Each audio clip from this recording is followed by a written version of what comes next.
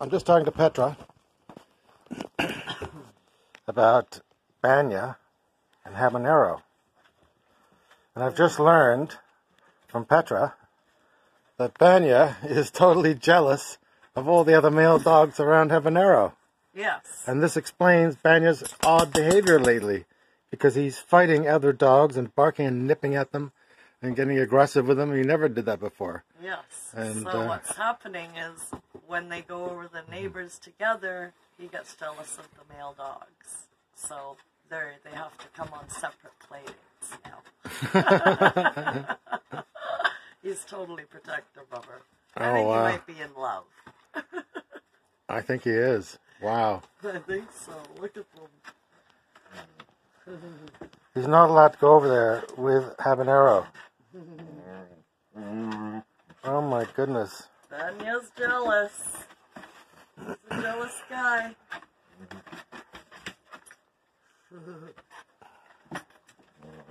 That's hilarious. Yep. That's the case.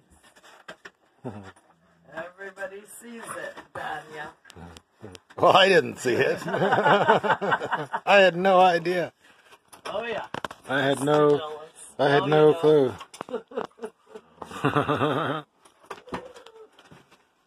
Yeah, he gets mean. Huh? I've never seen him get mean until the first time the other male was in our yard. I know, exactly. And I knew right then he's just jealous. Didn't want to her playing with the other boys in the room. No, that's right. Now it all makes sense. Yeah. I don't know what to do about it, though. I can't separate them. No. God, I think he's not to be jealous. Because he was jealous too if I ever had another dog. Oh, yeah? Oh, there was some feet pushing them out of the way.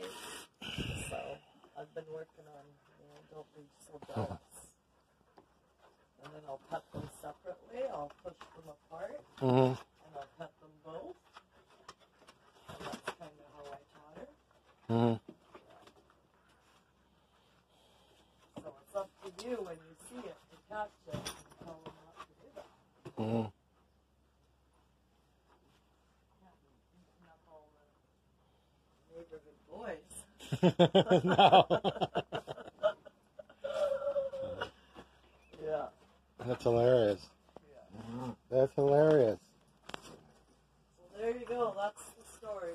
That is the story. It's the story of the day.